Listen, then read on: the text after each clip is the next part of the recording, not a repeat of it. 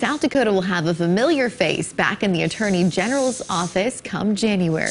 Marty Jackley was the only candidate for the position on the ballot last week. He easily took back the role and will once again serve as the state's top law enforcement officer, a position he's held for 10 years. And on the Night Beat, KELOLAND's Carter Schmidt talks with Jackley about his vision once back in office. Good evening, Carter. Good evening, Don. Today I asked Attorney General-elect Marty Jackley what his focus will be come January and how it differs from when he was in the position before.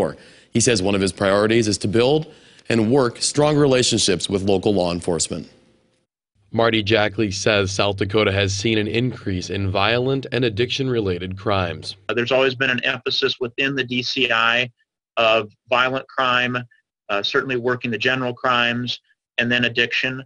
I think now more than ever, that focus needs to also include addressing methamphetamine through prevention, focus on treatment, as well as the drug dealers, those that are bringing in the poison into our state, to make sure we're focused on catching them and holding them accountable. With the number of officer-involved shootings in the state this year, Jackley says focusing on training for officers is vital.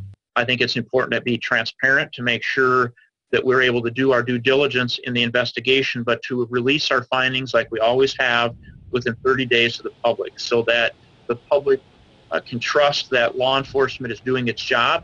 And if there's an instance when we are not, then we need to address that. And there's also training opportunities to study those officer-involved shootings. So again, as we prepare our officers, we can make sure we've done everything we can to protect them and make them safe in the field, as well as the public. And with all the Attorney General's office has been through the past couple of years involving Jason Ravnsborg's impeachment, Jackley wants to make sure the office carries out its duties. We have strong agents in the field, strong assistant attorney generals. So my plan is, again, to work with local law enforcement, work with state's attorneys, to be a valuable part of that team, to focus on the basics, to solve crime, and to make sure we're doing everything we can to protect our citizens on the streets.